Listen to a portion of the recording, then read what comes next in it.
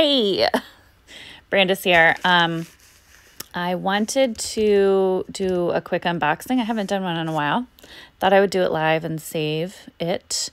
The other day I asked people what planner they were using for 2020. I'm using a Hobonichi Weeks Mega, which I've shown in a few different posts and videos. But this is something that someone answered with, and Melissa Fernandez answered that she uses the moon as my calendar. And then I went over and looked at the account for the person who creates it. And this was such a snap decision of oh, this is beautiful and gorgeous and could be a really awesome addition to how I shape my year. But I know nothing about this. I know virtually nothing about it. It just really spoke to me when I looked at some pictures and at the website. And so I just went ahead and grabbed one. So I'm just going to do a quick unboxing or unpacking, I guess, because it's not really in a box. But this came really quickly. I was honestly surprised. And let's see here. One second. I think I just grabbed everything out of the... Oh, that's a bummer. This got bent a little bit. This is neat. Okay, so it had this little pack of... Oh, here we go. A little thank you. So thank you for being a part of this journey to connect with inner and outer cycles and shift the tides to live in alignment with the rhythms of nature. May the flowing tides of the moon help you trust the unfolding process of life. May the seeds of your intentions grow into beautiful gardens into a beautiful garden that is continually nourished by the compost of what you release each cycle. I love this so much. And those of you who've worked with me know that my practices, even when they're practical, are very seasonally and cyclically based. You can also download your PDF guidebook and any other resource. Oh, neat. So there's a PDF guidebook. Mark your calendar for December 11th at 11 a.m. Pacific for an online Q&A and full moon temple. I love this. This is really lovely. Love April. So that's a really nice note. I love this postcard. I saw the moon and thought, oh, I love this. This is really cool. I saw the moon and thought of you. And then there's this little bookmark. I'm assuming this is like a bookmark or just quick reference. All of the new moons, all of the full moons. I really like this. This is this might actually go in my Hobonichi if it's not too tall or too wide or anything, because this is actually a really great. I need one more bookmark for in my Hobonichi. This is it feels like good quality, but it is thin, so it wouldn't add a lot of bulk. So this is really cool. I like it. And then this is the calendar journal. Oh, I love protected spirals. So this is a big win for me. So this is the New Moon Calendar Journal. And on the back says, transformative tool for aligning with inner and outer cycles, offers this place to chart personal practices on a circular calendar, reflect on what unfolds during each cycle, set intentions for your healing journey, cultivate awareness and self-knowing, deepen your relationship with each phase of the process. Oh gosh, I think I'm going to love this thing.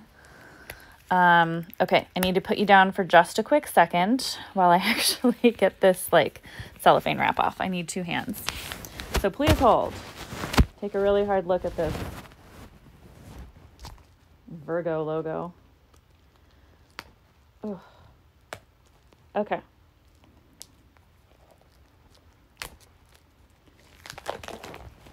Okay, quick and dirty.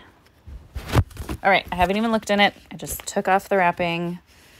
Okay, this is in really good shape. I know even though the bookmark was a little bent, the calendar itself is fine. No issues. Oh my gosh. I love this kind of binding. I like spiral notebooks, but I like smaller spirals because I'm a lefty and they tend to get in the way otherwise. And I really like protected spirals because when I carry something, I carry it with me, or when I use something, I carry it with me. And I hate when the spirals get all banged up and everything. So this is really nice paper.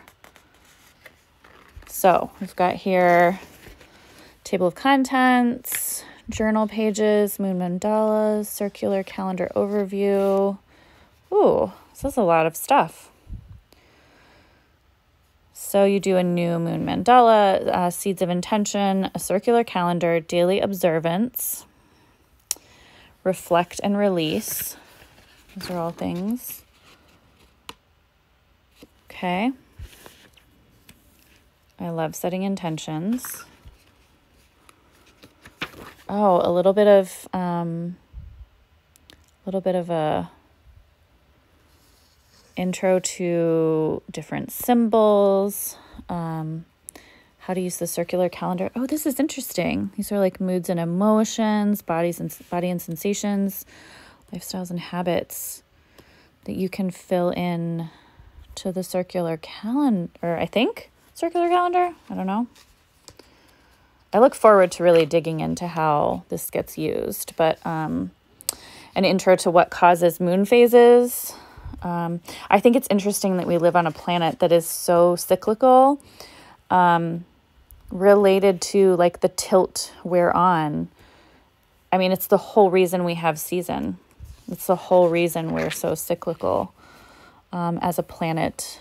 So we pick a word. Moon reminds me to this year I am hearing, seeing, tasting, touching, smelling, feeling, sensing, knowing.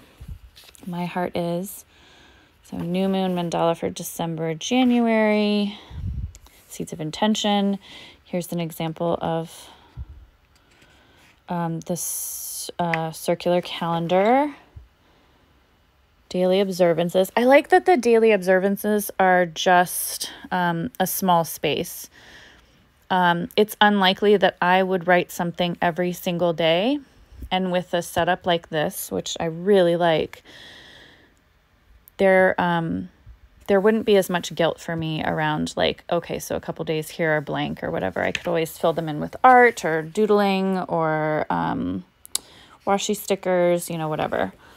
And then it goes to reflect, release, and another mandala.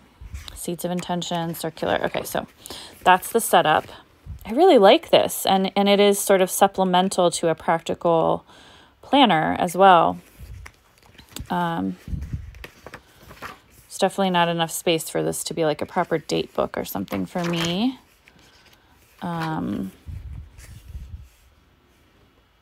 It is pretty strictly spiritual. The end is also the beginning. It's the page at the end. And then some acknowledgements for collaborators. So April McMurdy is the founder, and I hope I said that correctly, is the founder. And then cover artwork by Lori Mena, Sita Rosalie Davis, co-director, Jake McMurdy. So those are the key people. This is a really gorgeous. This is just I really love the cover. I love how vivid and colorful it is. I love this little additive. This is a neat little tool. And I feel like this will also be helpful in using like a practical planner. Like I said, I'm probably not going to write in this every single day. But what's nice is that if I have this in my Hobonichi or on my person, and I know that these dates and times are coming, it will remind me to reach for this more often than I might if it were just sitting somewhere. Because it's fairly large. I don't know the exact dimensions, but I mean, this is my hand. It's not quite, I'm trying to think if I have I don't have like a full sheet of paper here handy, but I mean, it might be like 9 by 9 maybe. That's just a rough guess. But it's not super portable, but this isn't the sort of thing that I feel like you need to have on your person at all times, which when I'm using a practical planner, that's definitely what I'm doing. This I feel like is something that could have a treasured spot on a desk somewhere or a side table and could be pulled out in the evening or in the morning, either one, whichever time is more reflective for you, and easily used to kind of supplement your more practical planning. I really love this. So thanks to Melissa for triggering my spontaneous purchase. And when I'm up and running with this and actually using it, I will do my best to come back and share some pics or a quick overview of how I'm using it once it's up and running. See you later.